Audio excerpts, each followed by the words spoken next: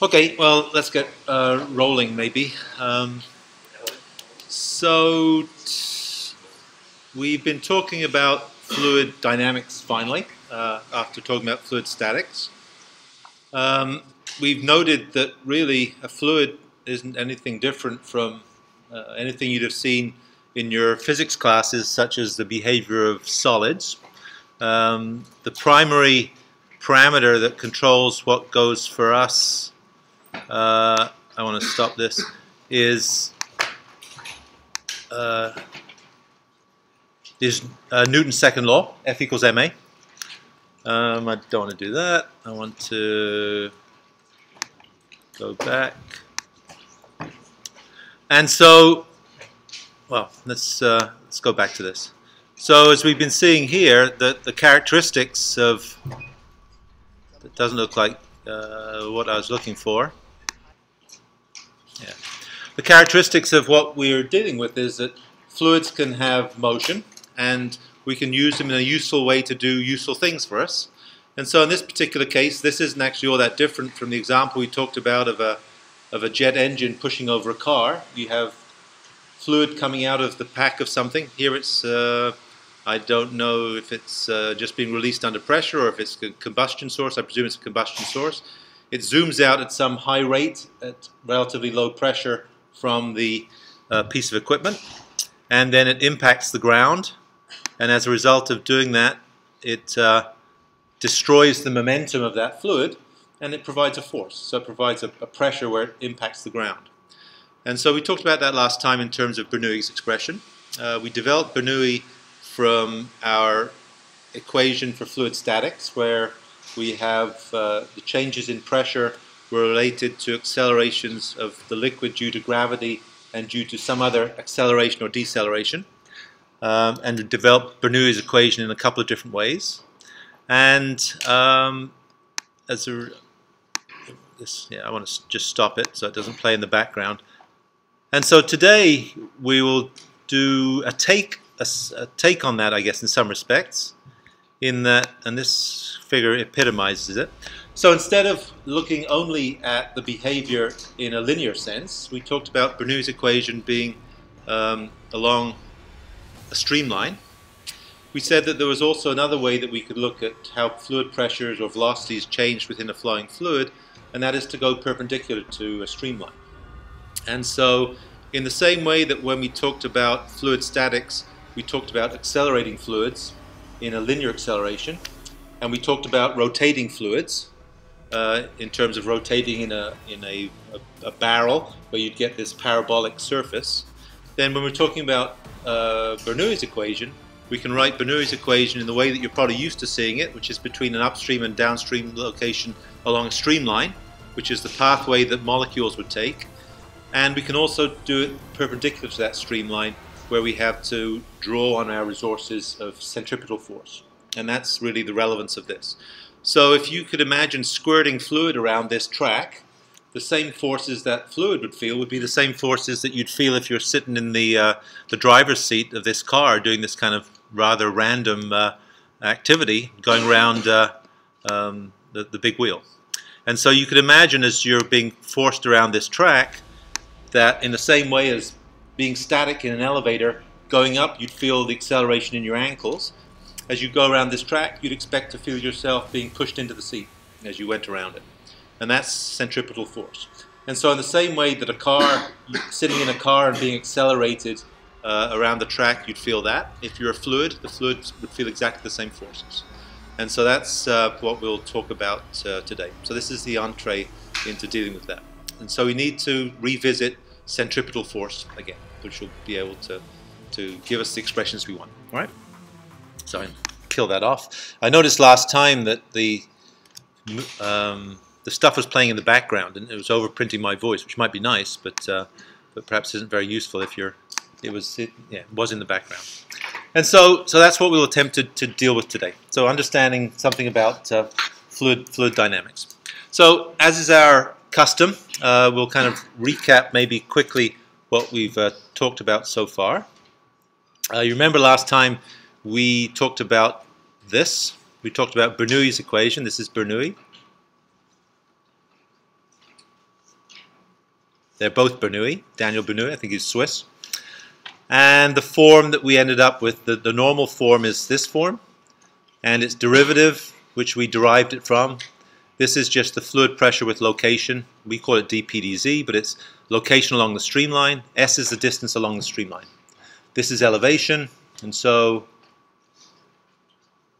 if you like, S is the streamline, N is normal to the streamline, which we haven't talked about yet.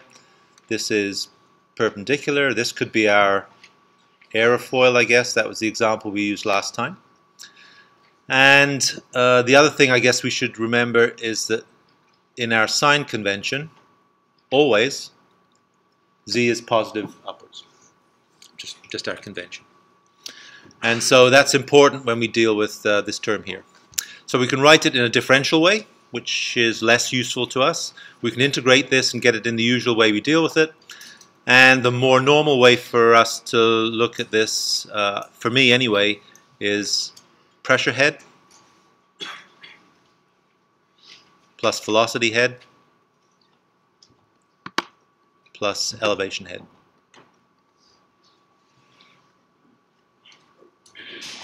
And so we talked last time that you can write it upstream, you can write it downstream at 2 locations. You hope that you have, out of the 6 terms, you have 5 of them, and then you solve for the 6th. That's it.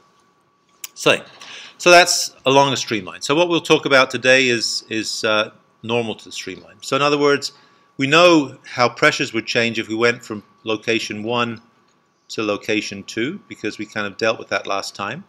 So we'd write Bernoulli's equation at location 1, and we'd equate it to the same expression written at location 2.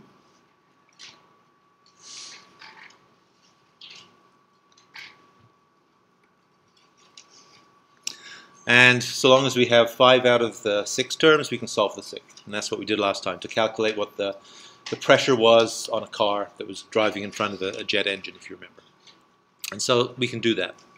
So the other thing that we could do is, if we wanted to go perpendicular to this from point 3 to point 4, oops, let's get rid of this, to some other point, point 4,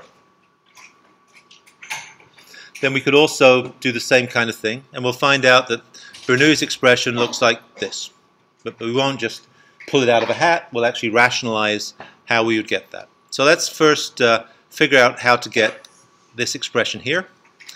Then we'll talk about how to use Bernoulli, what stagnation points mean when velocities go to 0. We've already done one actually, right? The car running in front of the airplane engine, velocity goes to 0 against the car, stagnation point. Stagnation is just a fancy term for velocity going to 0, and how that occurs, and I don't think we'll get to these other 2. So that's our plan. Okay? So, Bernoulli, one of our favorite guys. Dead white males. Well, dying breed, of course. Okay.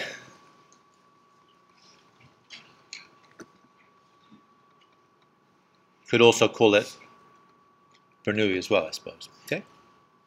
So, what's the geometry? Well, the geometry that we're going to use is this, and we've used it before. And this might be. So this is. Don't need this. I don't think we need this. So this is this, right? So in the same way that you could have a weight on something and you swing it around your head. If you had a bucket on the end of this, or a bolus, if you're trying to kill cattle or round up cattle in the Pampas in Argentina, is that it's spinning around. The reason that it stays down at the end is because of centripetal force. It has an acceleration because the tip, although it's going at the same speed, it's not changing its speed as it goes around my head. It's going at, I don't know, a meter a second. I don't know what the velocity, what the speed is, but it's changing direction, so it's accelerating. So as a function of accelerating, without trying to take my head off, then we know that if we draw this figure for how this works, then this is its arc. And I'm going to try and draw this. So this is one location here. This is the center of rotation. It's rotating at some rotational speed, which we'll call omega. It goes through some angle theta, and it has some velocity, which we've called in the past v theta because of this, but this is also equal to our streamline velocity. All the velocities that we talk about in Bernoulli are streamline velocities. It's the velocity along the streamline. Clearly, the velocity along the streamline is the maximum, and the velocity perpendicular to it, by definition, must be zero, right? Orthogonal to it. And so it only means something if it's along the streamline. We can write this is equal to a radius which is equal to 0. And this is equal to a different radius which is r. And in terms of these coordinates, this direction here is going to be our r direction. This is going to be, if you like, our theta direction. And importantly, we have a unit normal. So this is a right angle here. This unit normal is directed into the rotation center. So that's important. So that's our sign convention. It's written backwards, actually, because I think the right-hand rule for rotation says that this is your axis of rotation and your fingers are the positive direction of rotation, but it doesn't matter about that sign convention for now. And so what can we say about this thing? We can say that the rotational speed, if you like, v theta, is equal to this streamline speed, which is equal to r omega. So whatever radius we are, then it will be equal to this radius multiplied by its rotation speed. From this we can also write that if we take the square of this, if we just square this, we get this. Right? This is just squaring this component here. And I can't remember this, but if you remember from our statics, minus rho r omega squared dr equals 0. This is our static equation that we developed for the rotating fluids, which we have. And so what we could do is we could, no, it's not there, we'll take that out. So let's now manipulate this by multiplying both sides by dr. So we end up with dp minus rho r omega squared dr. We can integrate both sides and see what we get. And if we do that, we get what? We get p minus rho, integral of r is a half r squared omega squared equals constant, I guess, if the integration. If we divide both sides through by unit weight, which is just rho g, get rid of this, get rid of this, and then we should have something which is p over gamma plus, well, I guess we've done the integration. I guess we could leave this. Yeah, I guess I didn't want to do that integration. I guess p rho. Yeah, I guess I want to go back to this stop here.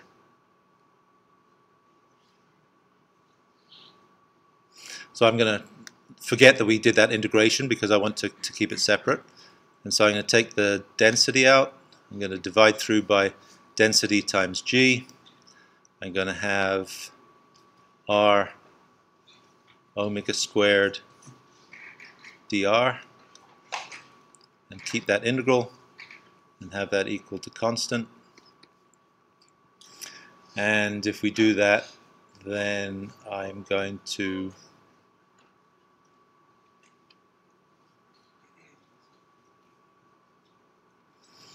What am I trying to do?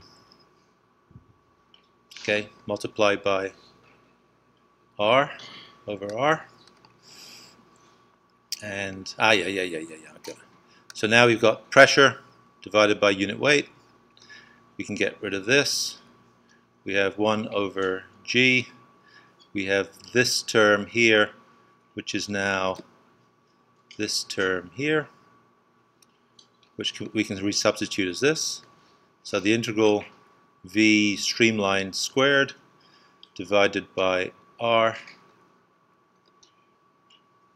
and dr. This should be a minus still, right? I'm screwing around with that.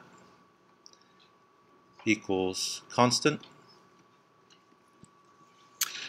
And so almost there, even though I made a pig's breakfast of it. So now if we notice that this term here is a direction which is radially outward, a direction radially inward in the opposite direction is minus dr.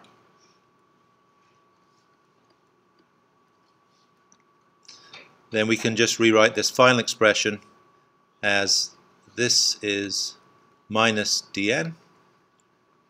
So this becomes a plus, and I'll write it overall as streamline velocity squared over gravity r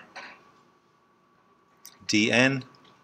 I'm going to magically add a z to it, equals constant.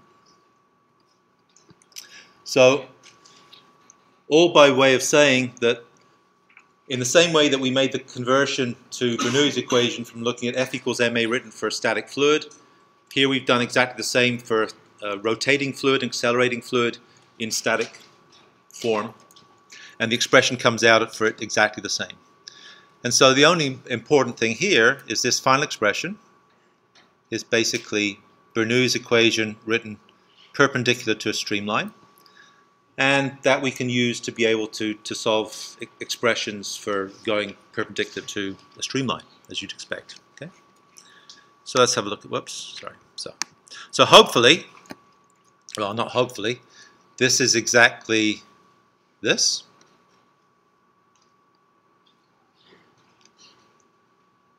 And also its differential form. This is its integrated form, and this is its differential form. And this is what we can use to be able to define pressures as you go perpendicular streamline. And so, for instance, you could ask yourself the question as you drive the Jaguar around the loop, what is the extra pressure that you'd feel in your blood as you sit in the seat because you're being pressed into the seat? I guess if you go around that way, you'd have an increase in pressure, you could imagine. How much is that increase in pressure? And so those are the kinds of expressions that we'll deal with. So we don't need to do that, we don't need to do that, we don't need to do that, we don't need to do that, but we do this. Okay. So this is basically an exposition of this. So here's the equivalent of our ski jump that we saw in some of those earlier videos. And so you could imagine that you're going along this pathway, and all of a sudden something happens here. So it's not very different from a car going over a rise in the road.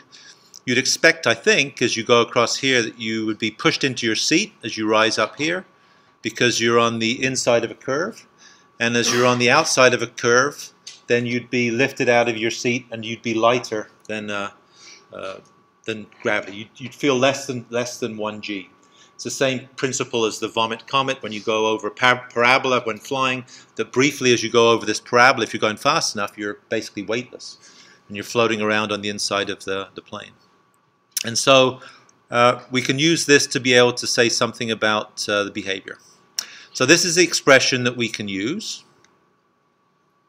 which we've alluded to before. And the idea is that what we'd like to do is these are individual streamlines that are going across here. This is one streamline, and this is a second streamline.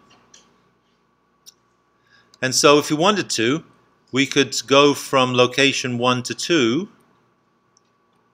and this is the radial direction, and we could figure out exactly what the pressures are at these points. And so we've only talked about static fluids so far, But the question now is, how does the pressure change as we go from location 2 to location 1?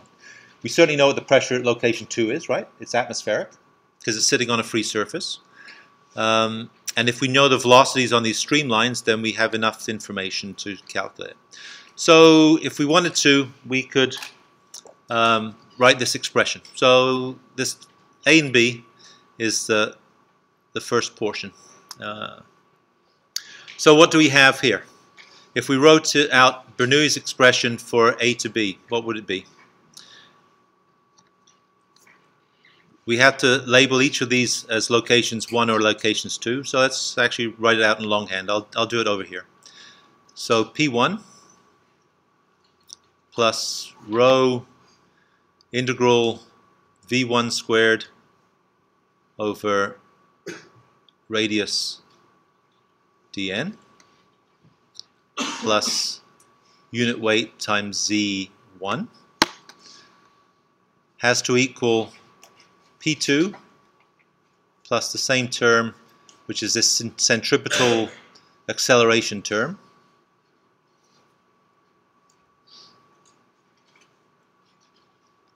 plus the elevation term, unit weight times Z2. Can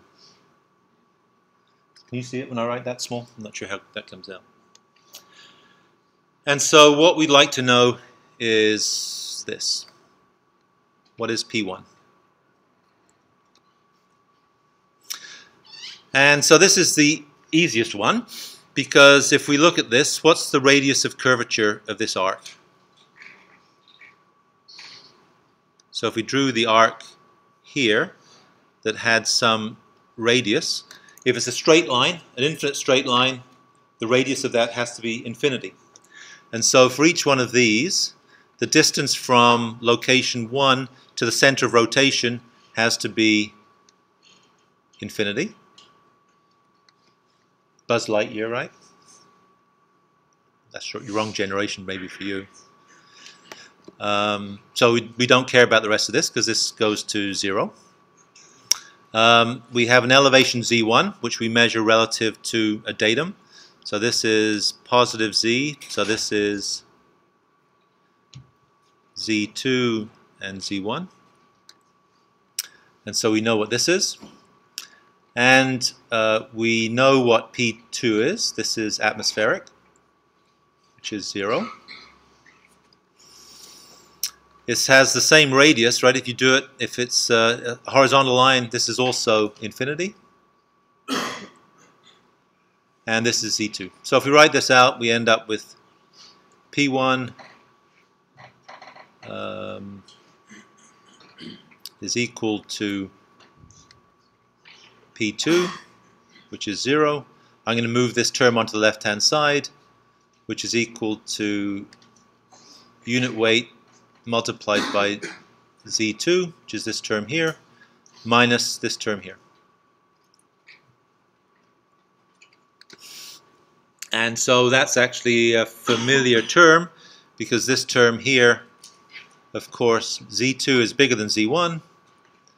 This is just equal to whatever this distance is here, and this is h. And so, perhaps not unsurprising, we could have guessed this, that in a static fluid that's just channeling along and happy to go along, there's no shear in it, then the pressure distribution as we go along from here is just the same as going down in a swimming pool. It's not affected in any way by the fact that we're moving at some velocity. And that's a function of the fact that this radius of curvature here is infinitely large, and therefore this centripetal term, this centripetal acceleration term, is infinitely small. It's 0, basically. So that's the first part. The second part is to be able to figure out what the behavior is. Can use exactly the same idea here between these 2 points. So now, if you look at this, and you look at extending these lines here, this magnitude R would be, this would be, I suppose, R4. This would be, I suppose, R3 to these points. If it's large enough, you can take them as being the same, and I think in this example we might take them as being the same. And we can do the same thing. And so we can figure out exactly what the pressure distribution would be. What do we expect? We said that going over a bump in a car, you will be lifted out of your seat, so maybe we'd expect it to be less than hydrostatic. This is the hydrostatic pressure that we feel here. It goes down at the unit weight times the depth. And so maybe in the same way as if we accelerate something by dropping down out of an elevator, we know that the pressure distribution is less than hydrostatic. So let's see if I can keep everything on here. Yeah, I'll write it on here as well. So what's it going to be? It's going to be, well, I need that expression on the top, I suppose. So let's do it here. So we're going to do it between P3 and P4. Let's do P4 first, because I see that's written out here. So if we do it between, it doesn't matter which way we do it. For Bernoulli, it can be 4 first or 3 first. So it's P4 plus density times the integral streamline velocity squared over R4 dN plus unit weight of water times Z4 has to equal just the same expression, but with the index applied that's P3.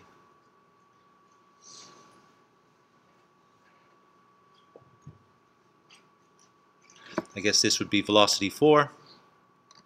This would be velocity 4, sorry, 3.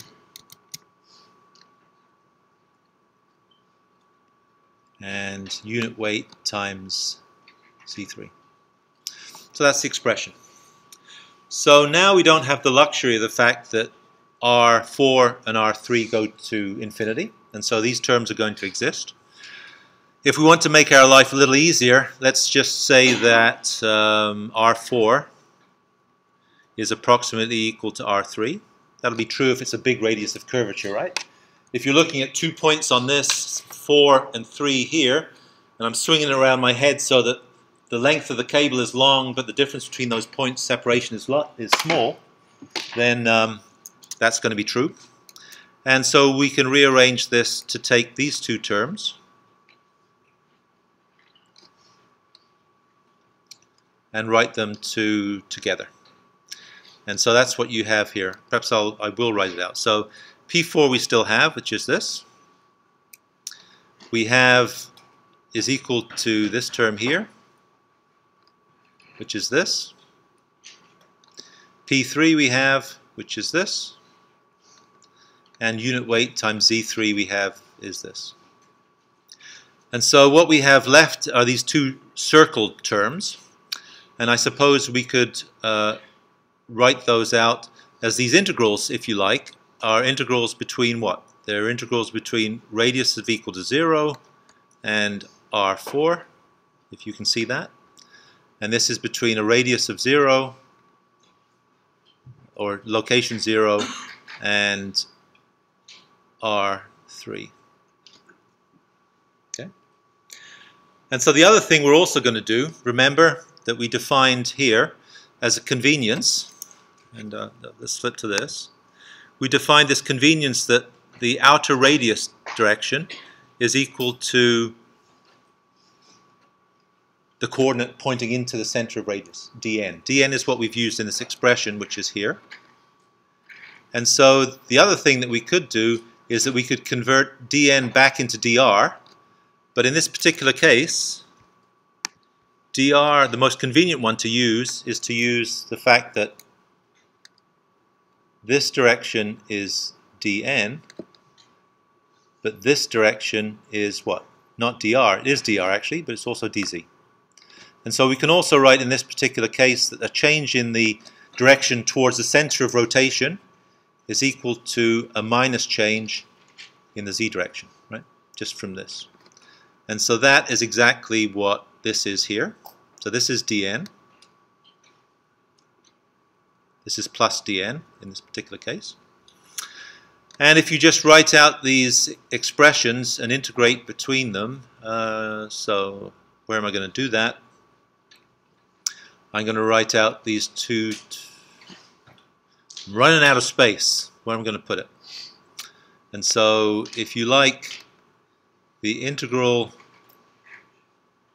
0 to R4 V over r dz. So this is this term here. Forget the row. The integral v squared over r dz. Let's subtract this term from both sides, minus the integral from 0 to r3 v squared over r dz. What does that equal, right? It's just a limit from 0 to r4 minus the same term. If we assume that the velocities are roughly the same because they're close to each other, if we assume that the rate, because they're close to each other, the radius out to them is the same, then you can take these v4s and v3s and write them together. And what is this? This is just the integral, the limits between 0 and r4, and this is going to be r3,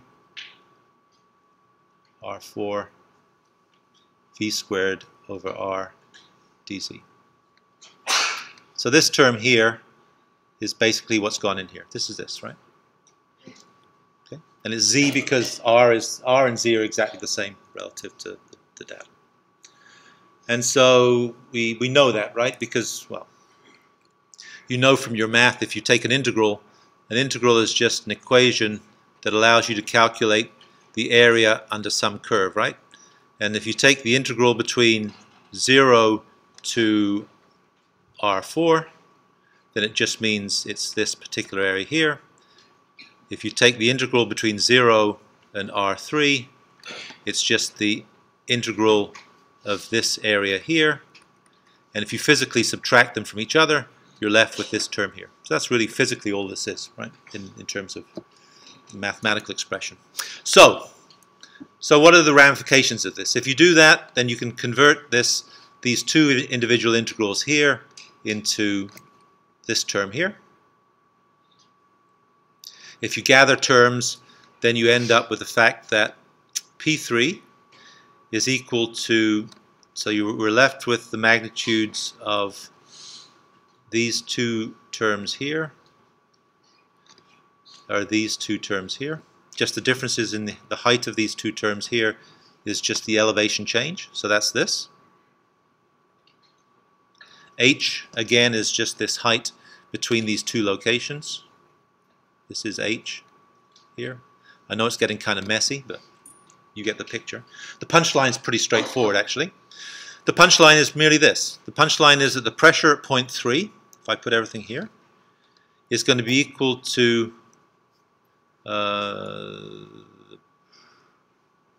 pressure at point 4. So this term here is atmospheric. So it's equal to 0. So this would also have, if you like, P4 on here. But this is 0.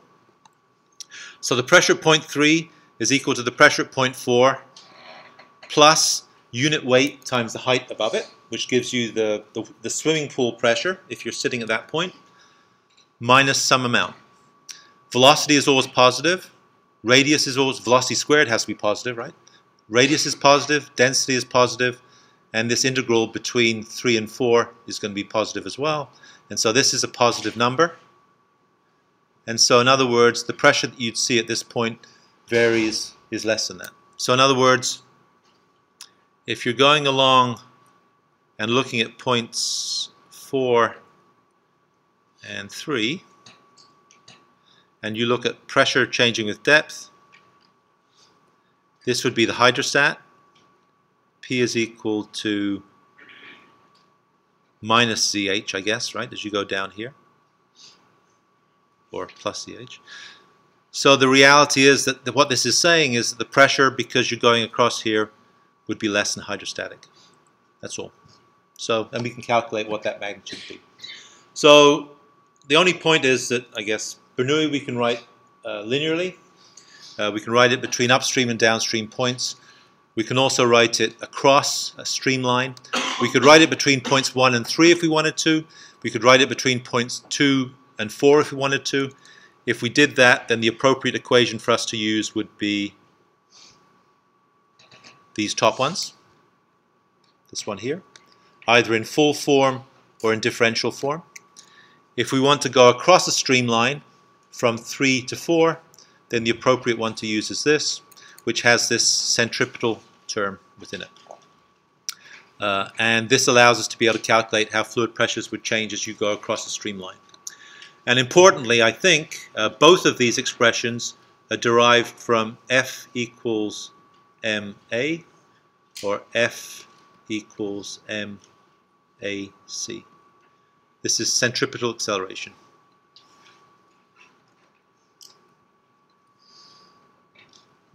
This is an important expression for you to remember maybe the next few days. Okay? Even though we're talking about fluid dynamics, that also turns up in fluid statics, right? Accelerating fluids as statics. And so the outcome is pretty straightforward. So what would you predict then that the pressure would be at this point as you go across in this direction? It's getting a really messy figure, but I guess you could imagine that if you look at this behavior here, that if you're going along a trajectory that does this, which is what we've just really done, and if you have a streamline that goes on top of this, which does this as well, so these are whatever ride that you're going on at Sandusky point, then if you look at the point here,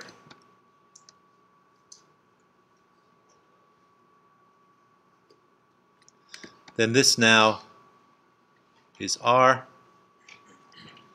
This is the center of rotation. This is a streamline velocity. This is, if you like, points, what did we call it? It was 2, 1, 3, 4. So this would be 5, 6, I guess, just by.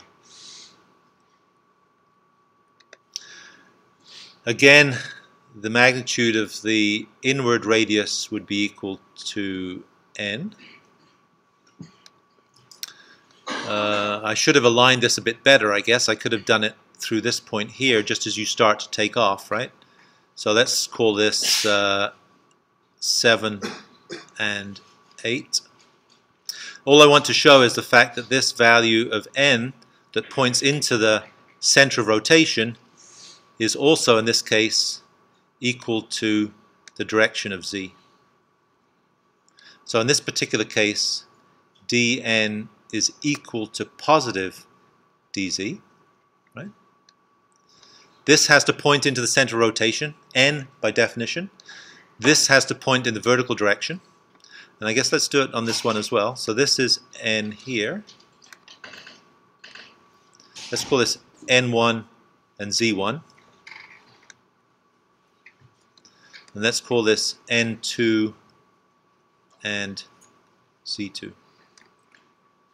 So dn2 is equal to minus dz2. And so the ramifications of this, if we write out this expression, p over unit weight plus v squared over rg integral dn plus z equals constant. All I'm trying to make the point is that because of this transformation here, this is the one we just did ad nauseum to represent this behavior where you're going over a hill, it turns this into a negative, and therefore it ends up being p over gamma minus this integral plus z equals constant. And that represents this location here. If we draw it at this location, what's going to happen? It's going to be p over gamma. It's going to be minus the integral v squared over rg, again dn. Whoops, sorry.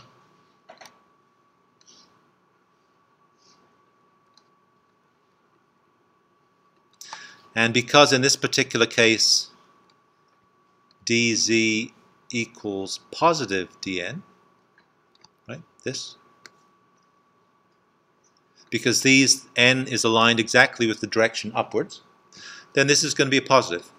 And so by the same token that when you go over the bump, you feel that it's less than hydrostatic, when you go into it on the ski jump, on the ramp into it, because you're going around a different curvature instead of this curvature, then you feel the opposite effect. You get pressed into it. And so if you imagine that if you look at the pressure distribution with depth relative to the free surface in each one of these two cases, then this would be the hydrostat. This is pressure. This is, I guess, minus Z. This is pressure equals H unit weight. Then we know that as we go on this trajectory, it would be less than this. And we know that if we go on the opposite, right? As we go on this trajectory, it would be less than hydrostatic, and we know is if we go on this trajectory, it would be greater than hydrostatic. That's what we're saying. So the sign of this changes because of this. And so I guess it's important in doing these problems to realize this difference between the Z direction and the N direction to be able to do that. It's all locked up in there. Yes, sir? At what point of this change? So you're going, so you have three scripts going out. There'd be a, I think it has to be neutral in the middle, right? Yeah. So it has to go through that. I think it's not so easy to calculate that exact, well, you could integrate it. But these integrals are obviously trivial because they're of our assumptions, right? But it has to change, right? It has to rotate as you go. It has to rotate. Well, it has to go first from. It has to rotate from this way up to here as you go from here to here.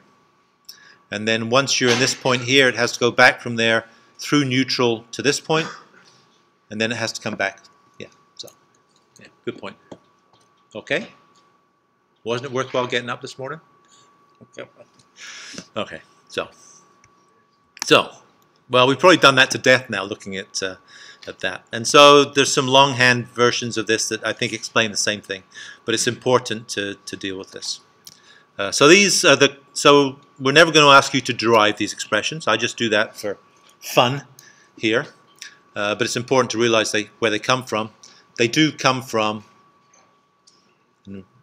F equals ma.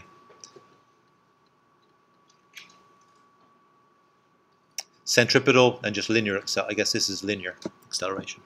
So these are the expressions you use. I never write them like this. I always write them in terms of unit weights, just because I remember them as a length and it makes it just easier. And so that's just my proclivity for doing that, I guess.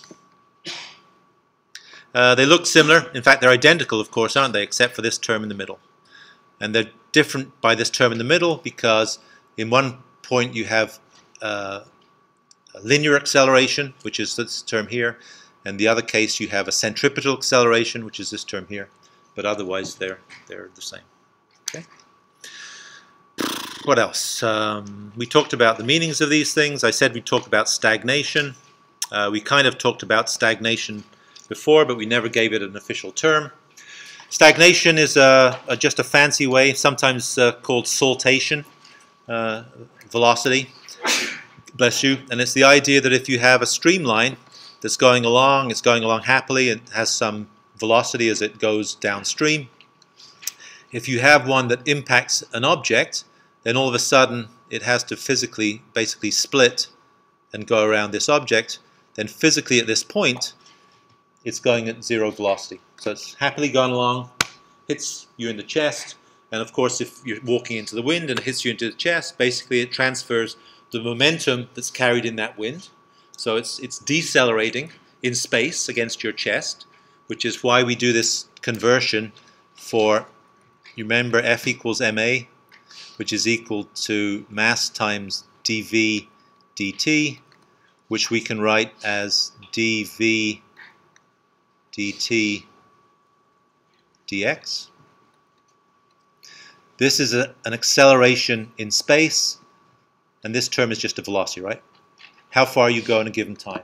So we can always write an acceleration as a velocity times a change in velocity in space instead of a change in velocity with time. And this term here is just the v squared over 2g term. So this is exactly what this is.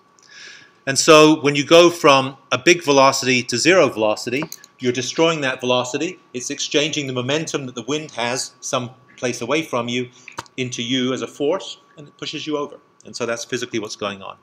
And so the fancy way of referring to that is a stagnation point, where the velocity goes to zero, where it hits you in the chest and transfers the momentum to the car, which rolls down the runway behind the jet. Okay. And so those kinds of behaviors are epitomized in some of the examples that you can do. I think you perhaps understand how to do these now. We have 5 minutes left. I should ask if there are any questions, and otherwise we just roll into doing this for 5 minutes. No? Okay. So a loon dives into water, and so what's going on? Yeah, okay. So flying in the air.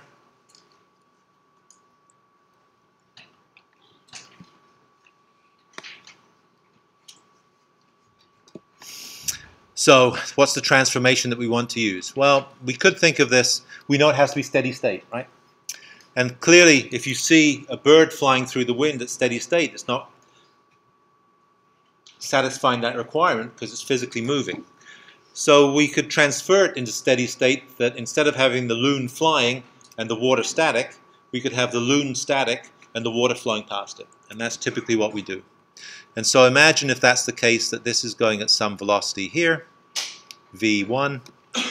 At this point here, it's going at v2, which is equal to 0. And then if we write Bernoulli's expressions for these as P1 and P2, we're asked what is the dynamic pressure that develops against it if it's flying in the air versus swimming in water, I guess, diving in water. And so we write Bernoulli's expression for that.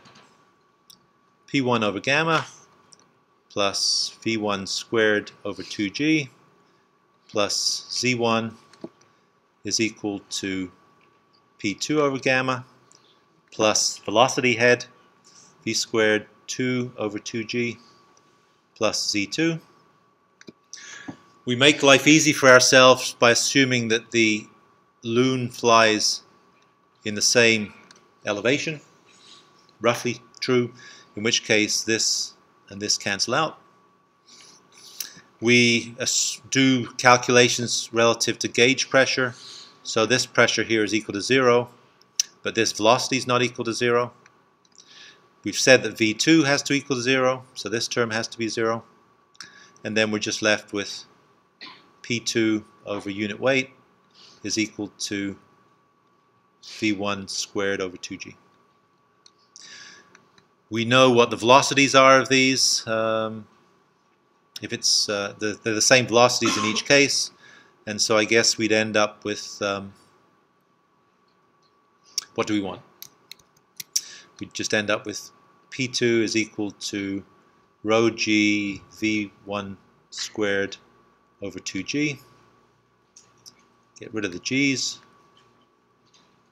Rho v squared over 2. And so if we know what the velocity is and we know what the differences in the densities are of the two systems, we know that water is 1,000 kilograms per cubic meter, we know that air is 1,000th of that, about 1 kilogram per cubic meter, we could calculate what the velocities are that give us the different pressures. Nothing more than that. So you have 6 variables, you need to know 5 of them. If you know 5 of them, you can solve for the remaining one. Nothing more than that.